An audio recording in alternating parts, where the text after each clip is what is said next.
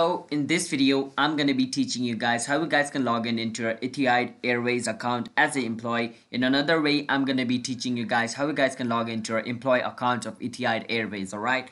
So you guys can watch this video carefully without skipping, because if you skip then you guys might get confused. So let's get right into the video. So to log in into your Etihad Airways account, it's not that confusing as you think it is. It's pretty simple. There are some few steps you need to follow, alright?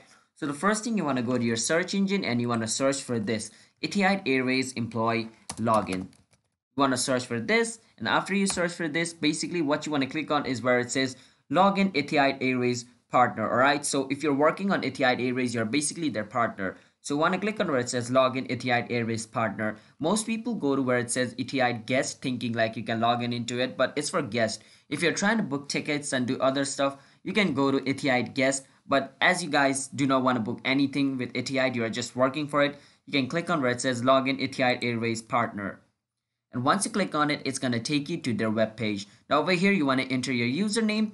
And after entering your username, you want to enter your password. And after entering a correct username and password, you should be able to log in into your Etihad Airways account after you click on login. But let's say you aren't being able to log in into your account, then basically your username or your password, like either one of them is incorrect. So make sure to make them correct and log in into your account.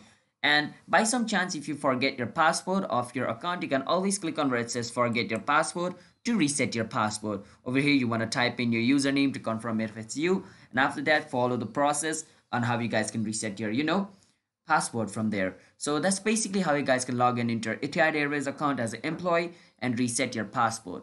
So if you guys found this video helpful, then be sure to hit that like and subscribe button with notification on, so you guys can get notified once our new video releases, because we post this video in our channel. So be sure to do that. And yeah, I'll see you guys in my next video. Until then, bye bye, peace out, have a nice day.